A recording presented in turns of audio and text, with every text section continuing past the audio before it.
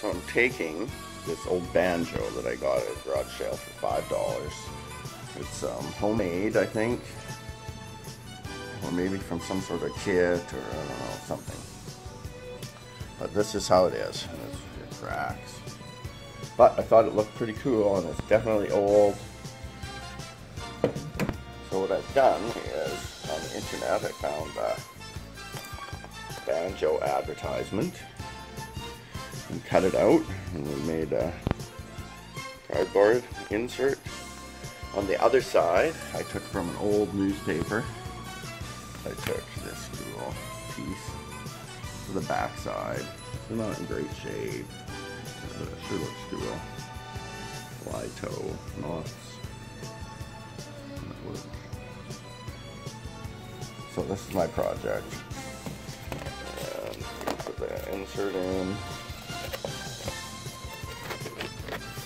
Now the thing that I'm unhappy with is how bright the cover is. I actually did a laser print of one I found on the internet. Sam covered it with glue, and glue ages pretty good. So my goal here is to make this not look like I just did it today. To kind of match the rest of the guitar. So that's my next step.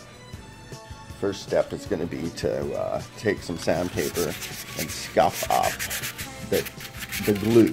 We're not scuffing up the image, just the layer of glue that Sam put on top.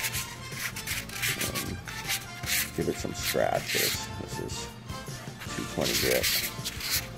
Scratch it up, and then we're going to fill those scratches and holes and try and stain this up to make it look old. Okay, it looks much better. It's dirty, scratched.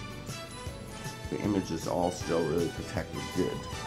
It's just the blue layer that's aged. Now it's that bright white, so we're going to figure out how we're going to darken this. I think I got an idea. We'll put some cigarette ashes on top, and we're going to see how well this works. The scratches and things. It looks really good, actually.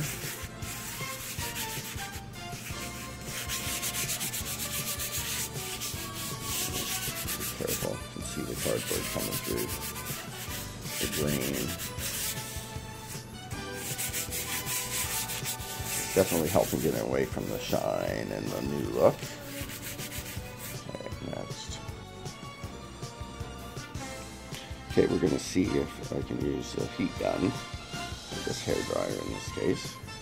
And we're going to see if it will darken and age it.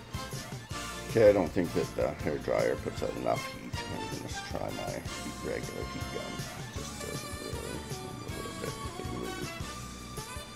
Okay, I think I'm just going to try the old coffee grounds trick. So here's this morning's coffee, here's this, and we're just going to see what happens. Well, the coffee inside the pod was drier than I had expected, but I spread it all over and spread it around, and by George, it looks okay. Yeah, it definitely weathered it, but the whole thing is still a little shiny from the glue. And I should have sanded it with some, and I think we're gonna put some 80 grit to this and put some real scratches into it.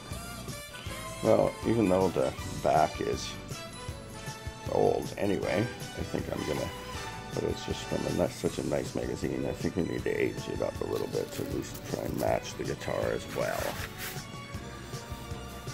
Or match the banjo. Well, it looks a little better.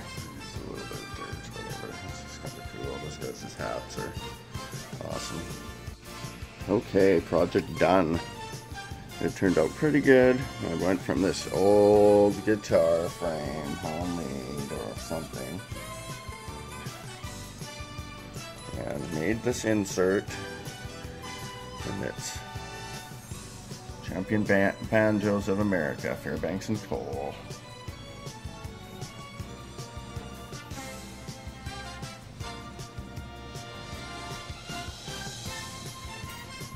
Other side.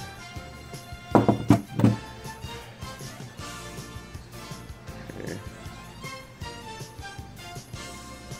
It's a perfect thing to hang on the wall, I think. It looks pretty good. Look at these guys.